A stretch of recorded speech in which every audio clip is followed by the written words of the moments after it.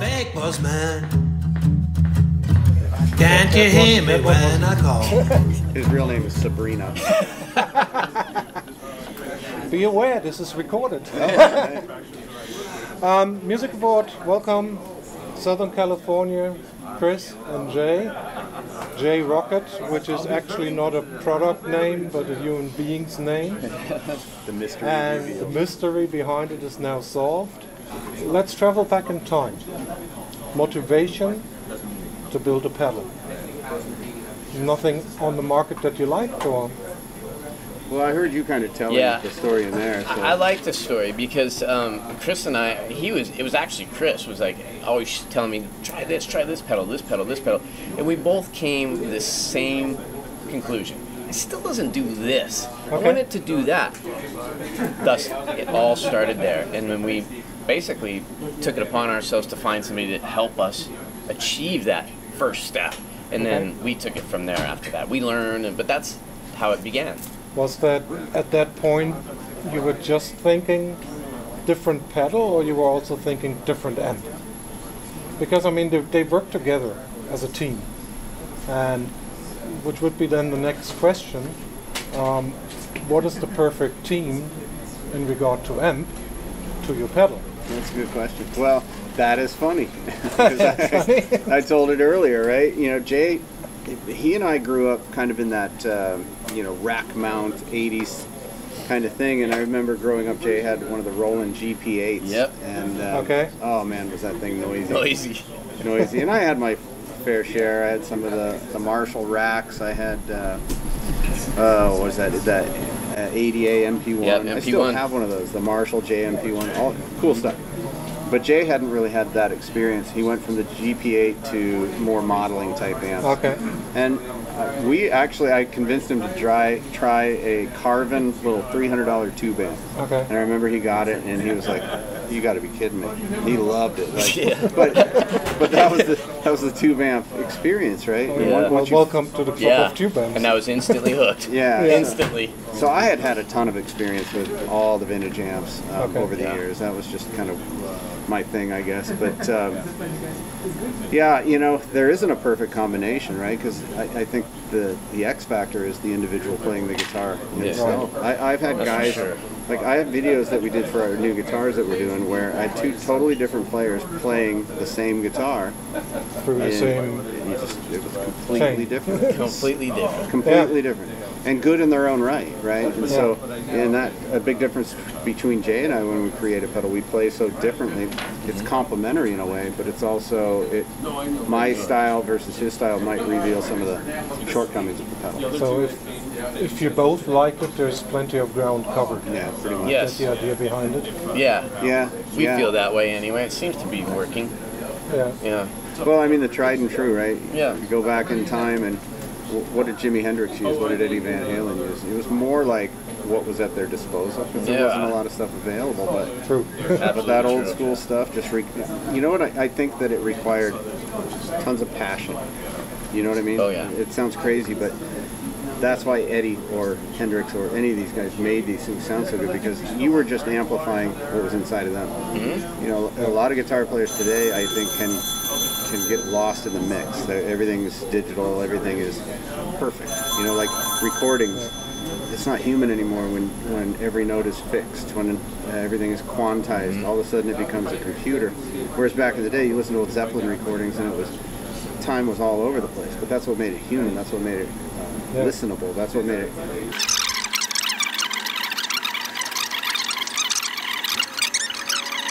You could do a fast forward on it. It's gonna sound authentic. Yeah. You just don't have his Japanese face? Chinese face. That's funny. That personality that shines through, that we just found out in all the bands that are still around and all the music that we still love. Mm-hmm. Is there at all a digital way to get that personality shine through? Because so far we are kind of stuck in the analog world, are we? But there were some futures. If you asked me that 20 years ago, it's say no way. Never. Never. Yeah, I agree with that. They've proven us wrong because digital is pretty amazing today.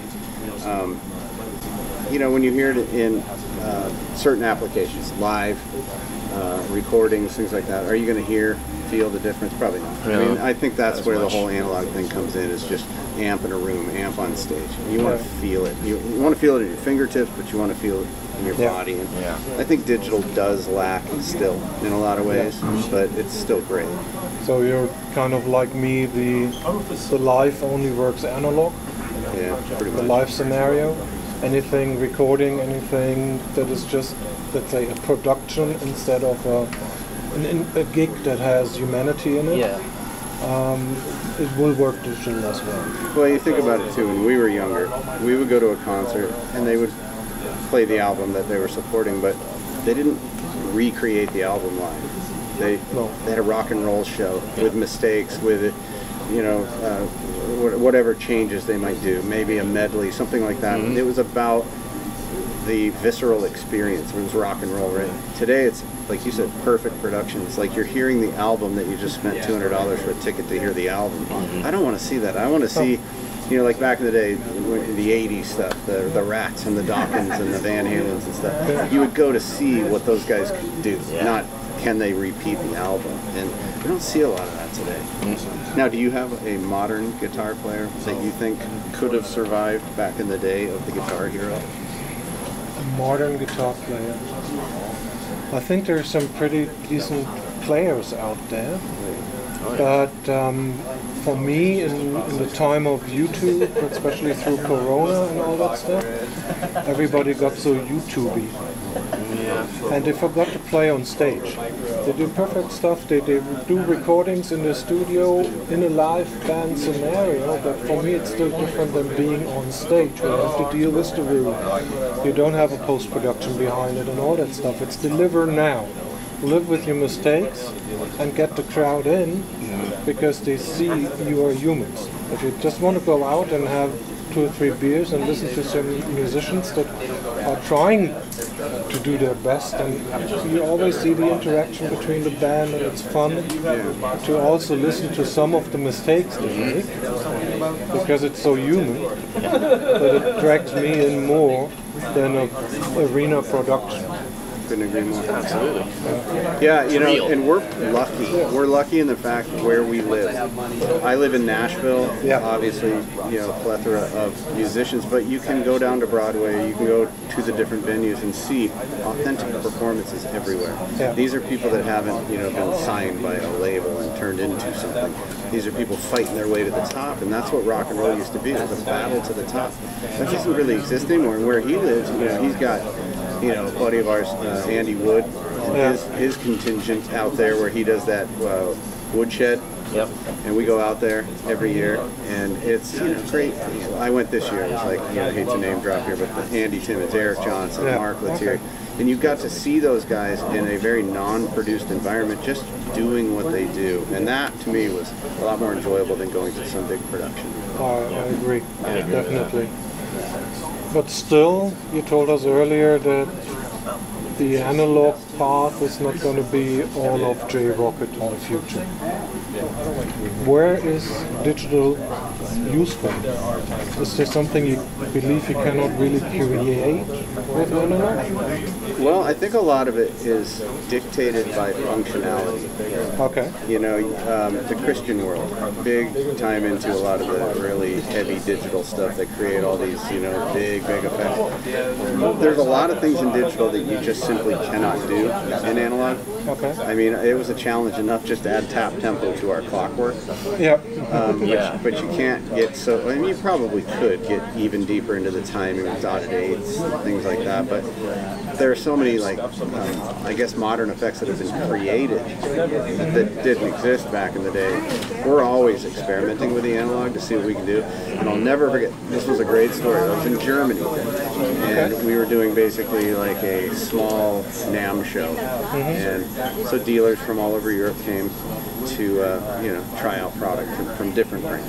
Yeah. And next to us was, what was the brand? It was a digital brand. Well, I won't name names anyway. They don't. And a friend of mine was their rep, and they were creating all these unbelievable sounds, and we were listening to the demos. Yeah.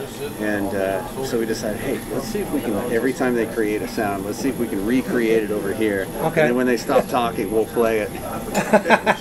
And we did. Okay. And we made sounds that were that and more. It was really cool. So it, you know, I'm not saying, oh, we make better stuff. It was that it forced us to really start getting creative with how we use those tools. So Yeah. when I say it's not possible, it's not always 100% true, because we were able to get some unbelievable sounds that rivaled, you know, these crazy modern sounds that were programmed in specifically. So it was an interesting, I don't want to call it a competition, but it was an interesting experience, that's for sure. But basically it's also an offer to everybody out there. Turn the knobs. Yes. Find out what is in the box. Turn the knobs. Turn the knobs. Oh, yeah. Don't play the pedal with your eyes. Play it with your ears. Just close your eyes and turn pedal or turn knobs until it sounds the way you want it to. That's what people forget to do. It's Yeah. crazy. And it's funny that you say that, because we had a line of pedals about this big, Yeah. called the Pro Series pedals. They were great, but they had knobs and switches and all sorts of stuff. We finally came to the conclusion that the more switches and the more options you have on there, just give more options for somebody to hate that pedal. You know what I mean? So we said, let's just simplify, and they can only hate it one way. Yeah. Agreed. So I hope you got the message out there.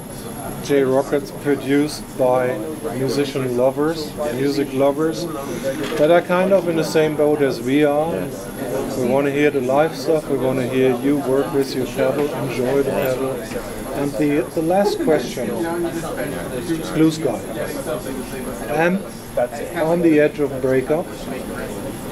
What would be my first J Rockett pedal? 1, 2, 3, the blue note. Blue Note. Yeah, easy. Easy, okay. Perfect for that, especially the amp at the edge break. And we- just Even though they're the same, we have the Tour Series Blue Note and the Pro Series Blue Note. But the Pro Series Blue Note has always maintained a lot of interest, so we kept absolutely. making it. Okay. That's the one I recommend, and not because it's better, it's because it has that hot switch, gives you a little bit more option. We're actually thinking about implementing that into the Tour Series pedal. Okay. Yeah. More things for people to hate. More things for people to hate. But Hopefully. to hate it, you have to try it first. That's true. Thank you, folks. Thank you. Great. Thank you. You guys are good at interviewing. Yeah. I'm gonna get me a boss man, one that treats me right. Work hard in the daytime, rest easy at night, big boss man.